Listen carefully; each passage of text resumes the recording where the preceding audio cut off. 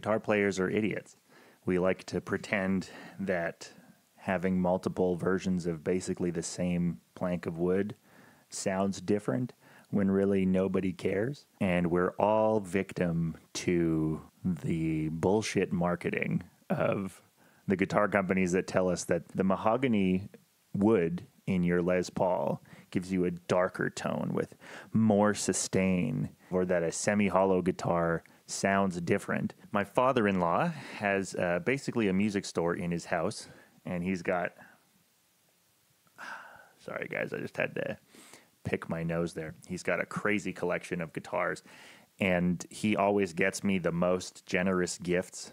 Like he got me this awesome, huge MIDI keyboard, and a bunch of this electronic stuff that I use every day. And it's tough to get gifts for him because he has so many guitars and so many microphones and headphones and stuff like that, that it's all basically redundant. You know, he has, I think, 4 Explorers, and they're both just dual humbucker configuration. And he has so many acoustics and all this stuff. So we're running out of varieties of guitars to get him. So I figured I'd make him something that he can't buy, and then he can try and beat that gift. One of my neighbors is a woodworker, and he has these crazy slabs of walnut wood from a tree he cut down in North Carolina. They cut down and processed the whole tree, and it's just been sitting in a storage unit for 6 years since they cut it down. I asked him, hey, could I use some of it, because it's really beautiful wood, to make a guitar for my father-in-law, John. So I decided I'd build him this bass guitar, and I told him, you know, I'll do whatever body shape you want, assuming he'd pick like a solid body of just a random shape. That would be pretty easy to cut out on the CNC, but instead he wanted a semi-hollow, like Gibson 335 body style, and he wanted it on a bass, because he's been telling me for like 3 years that he's going to build this custom bass, and he hasn't made any progress toward that. So initially I was going to try and do this out of one piece. These boards are crazy. They're almost 2.5 inches thick and then 15 inches wide. And my plan initially was to take one of those and cut it down the middle, or cut maybe 1/2 inch off of it to make the top and make a single piece top, and then make the bottom out of the other piece. A true hollow body, like a jazz guitar, is kind of made like an acoustic guitar. It's several pieces of carved wood assembled together, and it has like internal supports and stuff like that, because the whole body of the guitar is supposed to resonate. With semi-hollow electric guitars, it's not really like that. It has a chamber and some F-holes. So basically what I was going to do is I was going to take this body shape, and I was going to slice it across here using a bandsaw. It's called resawing. You stand it up like this, and then you run it through the bandsaw with a fence, and you slice it down this line here.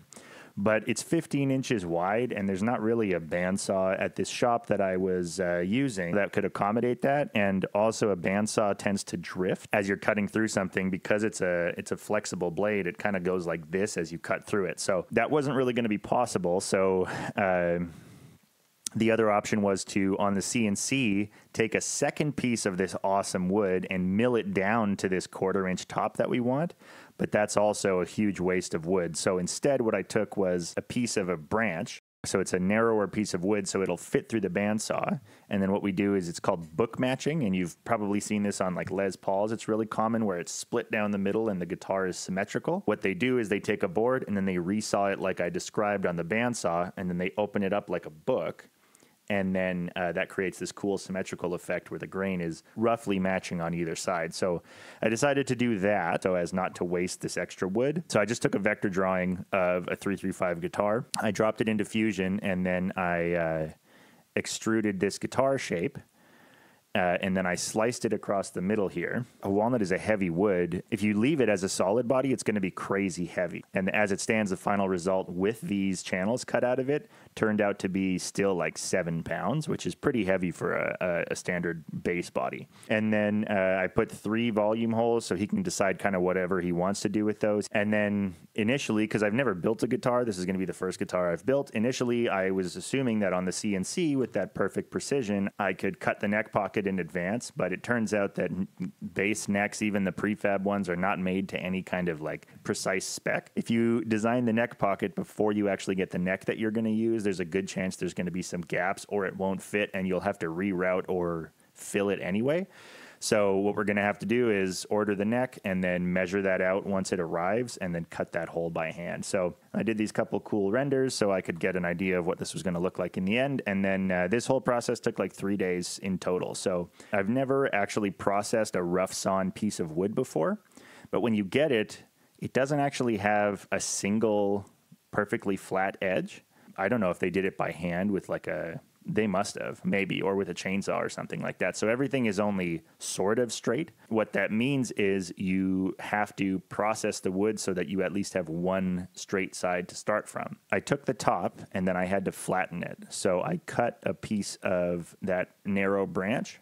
I cut it to length so that it was twice the length of the guitar body. I built this little tray so that I could make a router sled for my cheap little trim router. The router sled is just 2 pieces of aluminum angle. They cradle the router in place so you can slide back and forth. And then you take that sled and you make a tray that's taller than your piece of wood that you're trying to mill down. And you can use the fact that the trim router has a variable depth to be able to flatten the board. So you make this tray and you make the router sled, and then all you do is you just do a bunch of passes up and down the board until the whole board is flat on one side. It's actually pretty impressive, the finish that comes out of this, and my router sled really sucked. It was shifting and bending, so it wasn't perfect. So here's that board. This is the rough sawn side that I didn't finish, and you can see how uneven it is. Right there. It's clearly not straight. It warps in one direction. But when I flip it over after the milling, look how flat that came out. You can see all these grooves, and it looks like those are actually like grooves that you can feel, but you can't feel that if you touch it. Those are just from the shape of the blade. So they're just minor indentations that you actually can't even feel in the spots where it worked properly. So, okay. And then I took it into the wood shop and we flattened one edge on the jointer now that we had a flat side. That worked out, and then we resawed it on the bandsaw. So they glued it up while I was away, and then this is how that turned out. Pretty impressive. And then the next thing to do was to do the same planing on this big slab, this huge slab that we have here. And in order to get the first flat edge, we just surfaced it on the CNC. So it does the same thing that I was doing with the router sled, but it just goes quickly. And then following that, really simple, we took the design that I had and we started milling out the bottom piece. It's scary milling into a big piece of wood like this. I've never done that before because you don't know what's actually inside it. Plywood, you know, is relatively uniform, and if it's good quality stuff, you can guess that it's uniform because they fill all those pockets and stuff in advance. Whereas with a single piece of wood like this, it's just a mystery. So this crack where this knot was not really very visible from either side when before we started cutting. And as we started cutting, it appeared more and more. And thank God it didn't end up being too big of a deal. And we ended up keeping the back of the guitar a little bit thicker than I had initially planned because every depth pass we did felt like I was taking a bigger risk, and I didn't want to waste this awesome piece of wood. So the bottom turned out pretty amazing. Top, same thing. All we did was just lay it on the table and then do some planing passes. So we had a problem here with the F-holes. For whatever reason, the way it was calculating the pass had it re-intersect itself, and it created this problem where the bit overshot and actually ruined the shape of the F-hole. So partway through, I was glad I caught it. We had to, while it was on the table, we had to do a bit of a redesign and enlarge the F-holes. First of all, so that the bit didn't follow that path, and then also so that it covered up the path that was there previously. After that, we pretty much had it. When you cut something on the CNC, a lot of the time you use tabs if it's a small piece because it's actually sucking to the surface of the table with a vacuum. It's pretty crazy. It pulls through the MDF wood that's on the top. Through the little pores, it actually pulls air through. But if the piece is too small, it doesn't have enough suction, and the bit can throw a piece off of the table and cause a big problem where you ruin your piece. So We use these tabs, and then afterward, you just cut those off with a flush cutting bit on a trim router. It was pretty amazing, and as always, the precision that you get out of the CNC is just mind-blowing if you look at the way that these two pieces line up.